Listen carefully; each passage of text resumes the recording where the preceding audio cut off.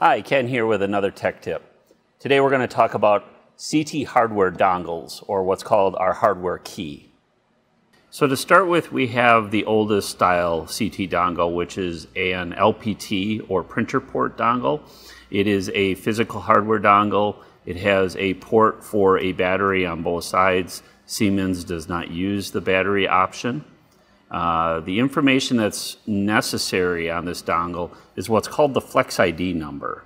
And it is printed on this little white label that is located on the dongle itself. And again, this is plugged into the LPT or the standard printer port on the back of the ICS computer. So this requires you getting down and doing some rooting around behind the computer to get this information. There are additional ways to get this information that I'll show you in a later video.